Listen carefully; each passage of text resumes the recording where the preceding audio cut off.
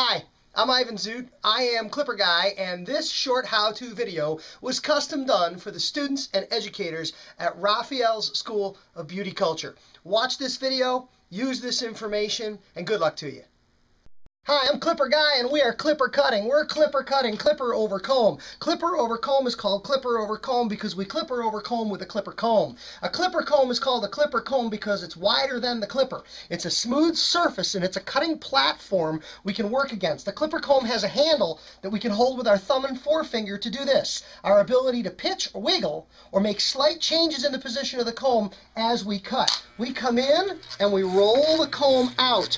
We don't cut until the top of the tips of the teeth are tipped out towards you. If the top of the tips of the teeth are tipped in towards him, you're going to cut a hole in his head. Roll the comb till the top of the tips of the teeth are tipped out towards you. Now this is cross-cutting. The comb is held at an angle and we're moving across the comb perpendicular to the teeth. The hair is trapped in the comb and smoothly cuts off. Our other technique is called up-cutting.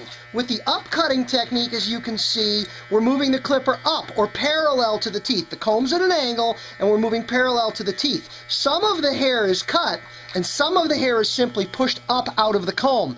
Up-cutting is a little slower, a little less progressive, and a little less aggressive as a cutting technique. Cross-cutting is a more aggressive and more direct technique for tapering down a surface. But clipper over comb involves tipping or rolling that comb. Down low we hold the comb flatter, up high we roll it out to leave more hair. We travel through a C-shaped or curving motion that creates a true classic taper, and that, quickly, is clipper over comb.